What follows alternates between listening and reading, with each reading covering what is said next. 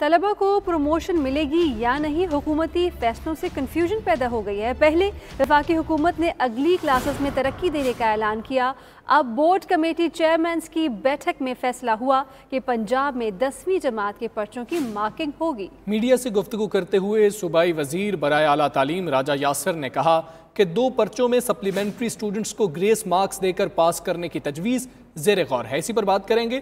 दुआ मिर्ज़ा हमारे साथ मौजूद है। दुआ, इस हवाले से बताइएगा, कंपोजिट इम्तिहानात पहले भी होते रहे हैं, 2008-2009 तक कंपोजिट इम्तिहानात होते रहे हैं, क्या ये तजवीज़ भी ज़ेर गौर है?